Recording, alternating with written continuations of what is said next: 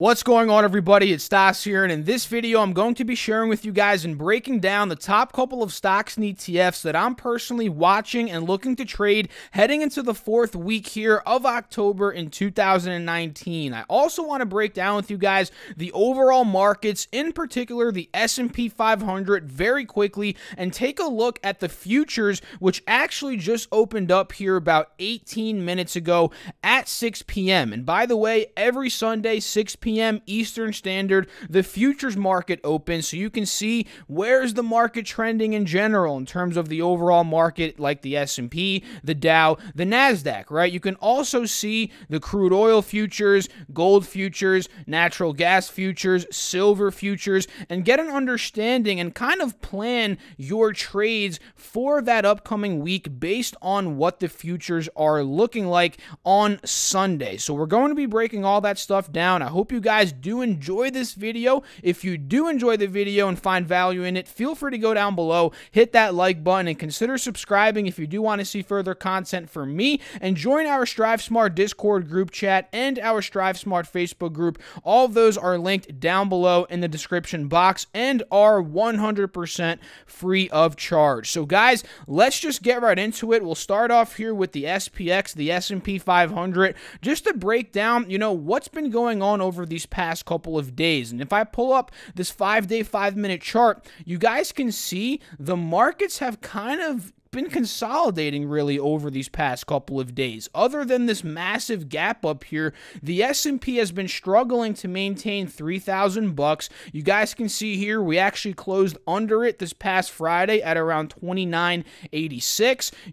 It's just been struggling at this level. And if we pull back to the 4-hour chart, you can kind of see the overall trend here is a wedge pattern. We're making higher lows at the same time as we're making lower highs. And that big dump that we saw this past Friday kind of solidified that level that we saw on the 4-hour chart as a lower high, which in my opinion is signaling to a bit more downside here, right? You guys can see it very clearly. 3008 is where that lower high occurred, and that big dump off on Friday, we had about an 11-point red day. Not too crazy, but towards the end of the market, like you guys saw, that dump off again solidified that lower high. So in terms of the S&P here, guys, and the markets in general, I'm looking to see where are we going, because if you see on the Dow here and the NASDAQ, all of these markets, in terms of the three major ones that I track on this channel, they're all in this wedge pattern, lower high, higher low type of,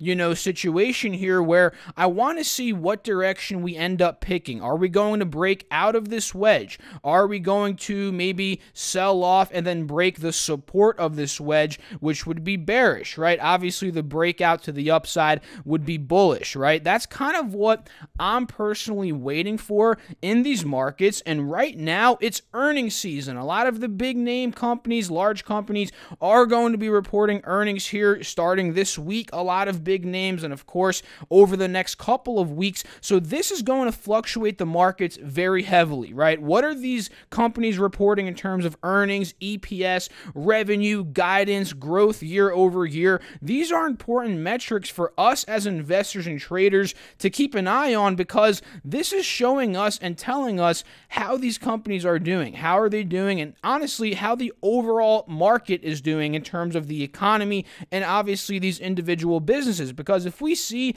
that earnings are weak, that is not going to be good for the stock market, right? If we see that from the major companies, that can obviously weigh us down here to the downside, right? Maybe we can even start breaking these massive support barriers that we see here, like 29.50. Obviously, we talked about the support of this wedge, right? If we break that, we may be going down 28.80. Another major level is 28.50, and obviously the level all the way down here is 27.30. So these are some levels to keep an eye on, and obviously if we break up here to the upside, we may be going to that all-time high at 30.27. So you may be asking yourself, what are the futures looking like right now, Stas? We see these markets, they're in a wedge pattern. What are these futures looking like so we can get a better understanding of where the markets could open open tomorrow? Well, the S&P futures right now, guys, they're up a measly $1. Nothing crazy whatsoever. Sometimes we get massive gap ups. Sometimes we get huge gap downs in terms of the Sunday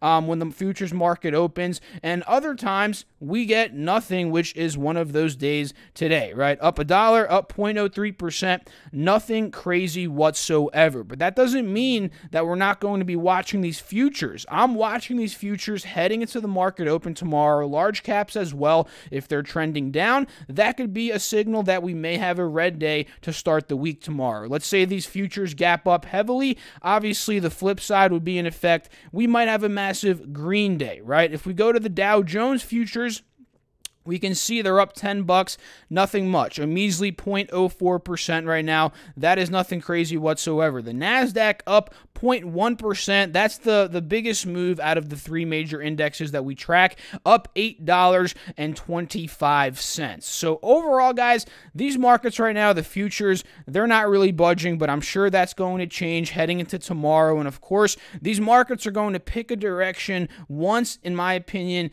these big companies start to report earnings and we get an understanding of what's going on in these big companies and how the overall economy is doing, based off these earnings. And that, again, obviously will fluctuate the entire market. So without further ado, guys, let's just get right into it. Now that I got that part out of the way, let me know down below in the comments, what are your thoughts on the markets in general? Are we going to go higher from here, lower from here? Seriously, guys, let me know down below. I would love to know what the community in general has to think right now. I love just collaborating with you guys and just bouncing ideas. I just want to hear what you guys have to say. So leave that comment down below. So the first stock, well, really ETF pair that I'm watching this upcoming week, let me go to my inverse ETF watch list here for you guys.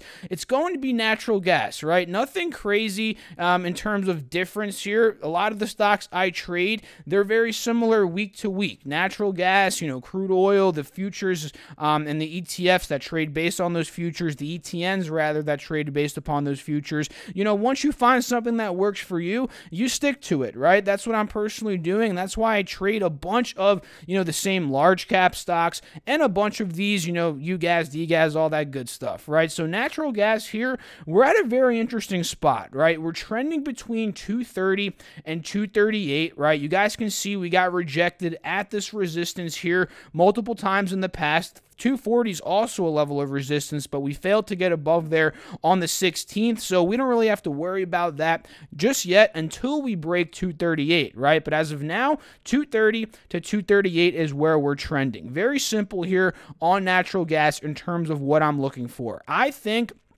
if we break 230 here, and especially if we break that 50 SMA, which could happen, right? You see, it's currently down about 1 penny right now, almost a penny and a half, down about 0.56%. So who knows? Tomorrow morning, if we start to gap down, we break this level, that's going to be a very critical break to the downside, right? And what do we trade when natural gas is selling off? It's DGAS, guys. Ticker symbol DGAZ.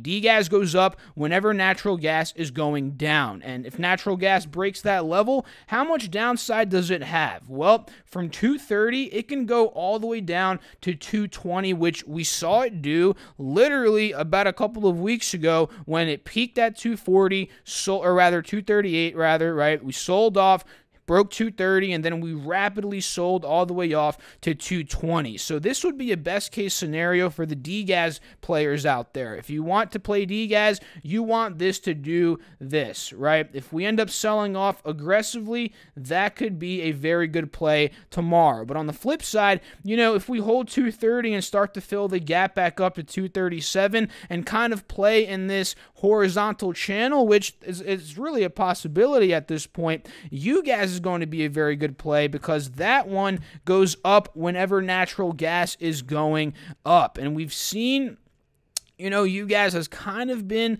pushing these past couple of days. It's looking to do something here, these past 2 days. So all we need to see is a natural gas pop here to 238, and this one's going to go something like this, maybe back into the $16 level, $15, $16 level at least. So just keep an eye on this pair, guys. I'm watching it with heavy scrutiny here, right? Crude oil is another one that I'm watching /CL, and we trade 2 ETFs that trade based upon crude oil, those being UWT and DWT. And very simple here, guys, crude oil, it's in this horizontal pattern. There's no really denying that, right? It's from 52 bucks up to about 54.50. That's kind of where we've been, bouncing throughout over these past couple of weeks, and we did over the past couple of months on different scenarios as well. So we can see here, this is looking pretty bearish if we zoom in a bit on this crude oil chart. On the 20-day 1 hour,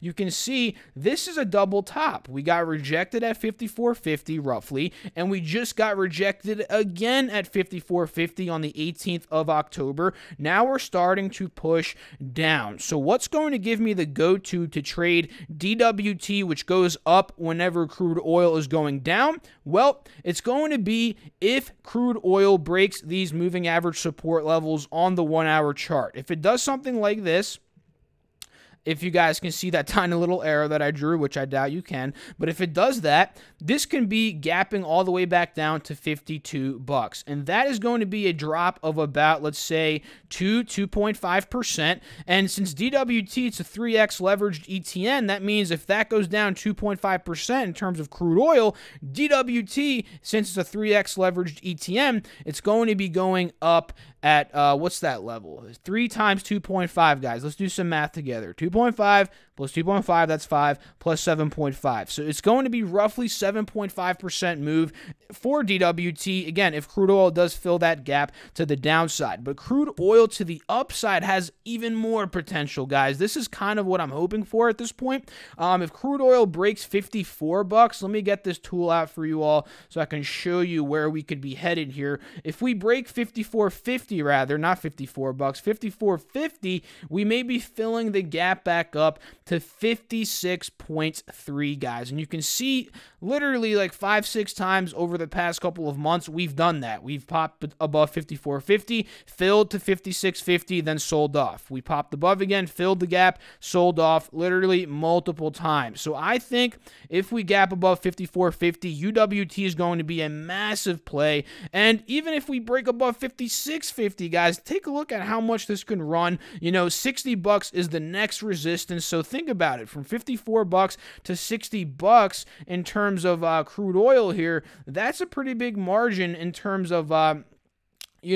UWT can do. That's 10% from where we are now up to 60 for crude oil if it did gap up that aggressively. And again, 3x leveraged ETNs, that's what UWT and DWT are. So UWT in that case, since it goes up when crude oil goes up, it's going to be up nearly 30%, guys. So that's really one worth watching here, in my opinion, UWT heading into this week, and especially if we do get that bullish move on crude oil. So I know I talked about 3 swing trades in my previous video, but I figured I'd just talk to you guys about them very briefly in this video. And if you guys want to see a more in-depth analysis on these 3 stocks, just go to my previous video and you'll see them. But this first one is T, guys. Ticker symbol AT&T. Very simple. We broke 38 bucks, which was a resistance over the past couple of weeks. We gapped above it. Now we're looking to fill the gap up to the previous resistance, which is at around 39.50,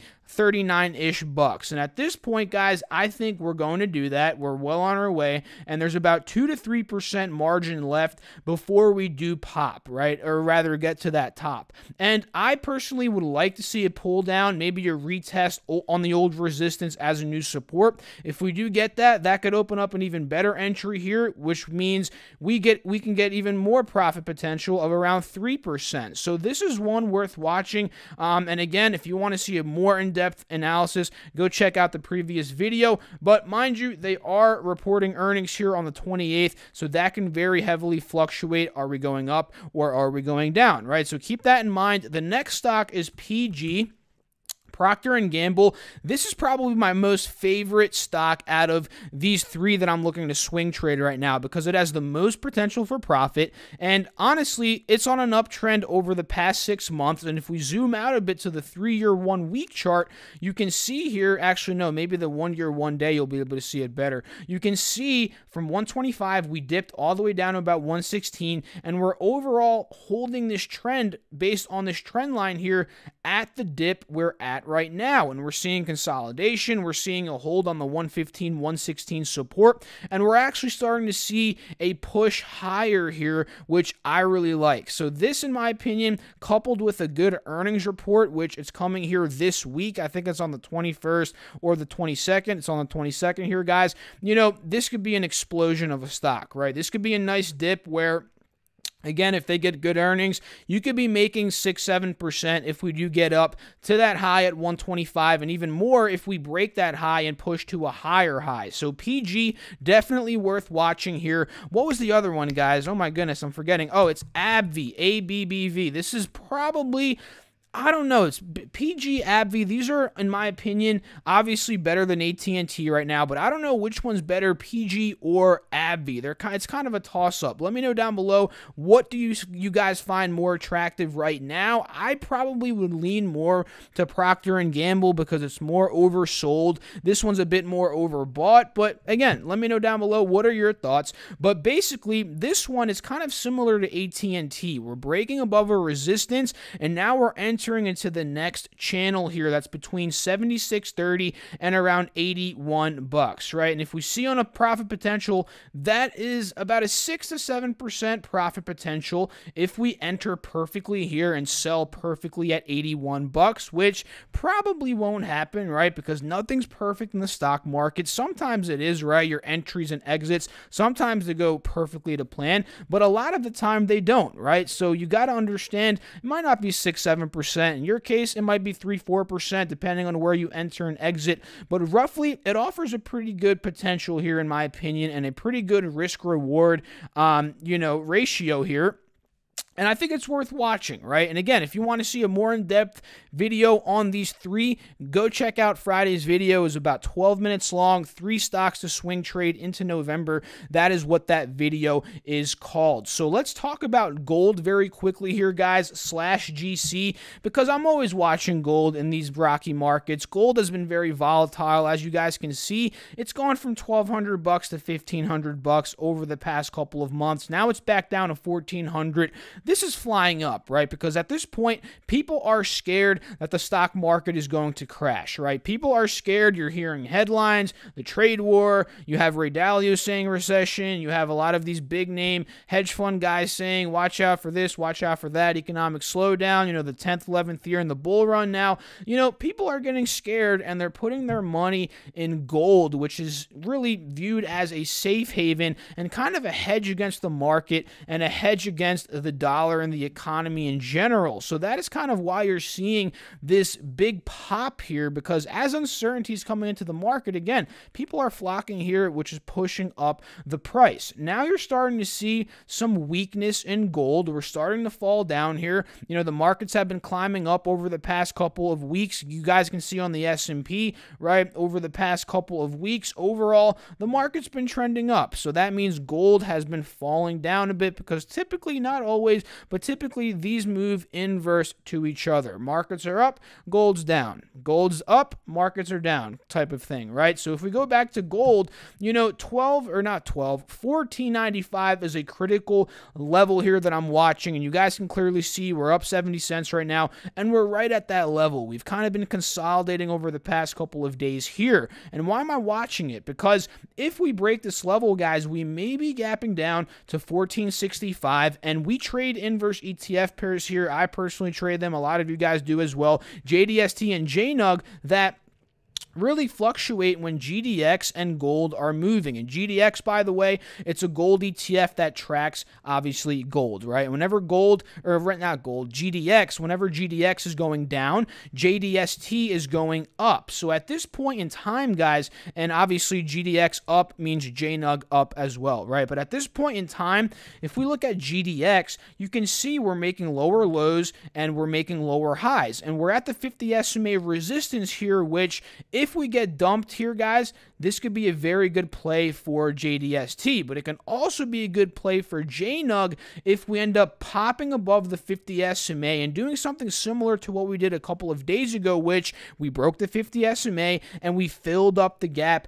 to that 180 SMA, which in this case offers around a 3% profit margin if we fill that gap up. So in that case, JNUG offers a lot of potential, right? JNUG, this could be a nice little fill up to the 180 SMA, and you guys can see that's about 15% profit potential there if we do end up doing that. And the beauty about these inverse ETFs, guys, is let's say we play it perfectly, right? Put some money in JNUG, this one pops, we make 15%, best case scenario here, right? Then we start to get rejected here and start to dump again. Well, we could hop into the inverse, which again is JDST, which goes up whenever GDX is going up, so we can then profit on the downside, which is why I just love these inverse ETFs, guys. That's how I do it a lot of the time, right? I like playing one, then getting into the other.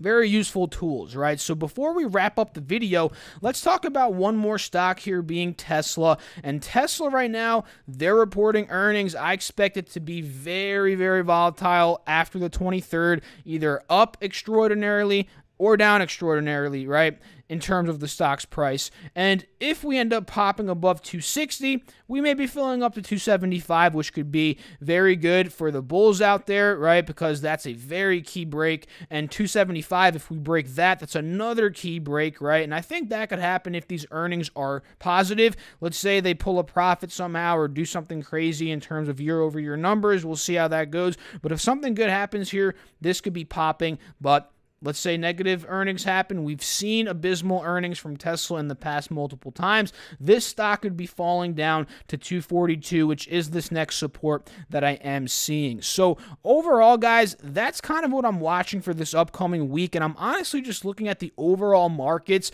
and I want to see where we're going with these earnings. Earnings are my focus right now. I'm very interested. How are these companies doing? What are they reporting, right? And I'll obviously be talking to you guys on this channel about some of the major companies that I own, that I track as well in terms of earnings. And yeah, just giving you guys my opinion as I always do. So don't take any of this as advice to just go buy stocks that I'm watching without doing your own research. That's key, right? You guys know that at this point. If you're just watching these videos and buying stocks because I'm looking at them, you've got the whole process wrong. You have to understand what you're buying. You have to understand what you're trading before even considering to buy it or trade it in the first place, because that's absolutely key. It's key, right? So yeah, I'll leave you guys with that. Make sure to do your due diligence, do your own research. If you enjoyed the video, feel free to go down below, smash that like button, consider subscribing, and don't forget to leave a comment. Let me know all of your thoughts on the markets right now, stocks you're watching, ETFs, ETNs, whatever it may be. Let me know down below, and I appreciate you guys so much for watching, and especially if you stuck to the end, you are awesome. So I'll catch you all in the next video. Good luck this week. Peace out.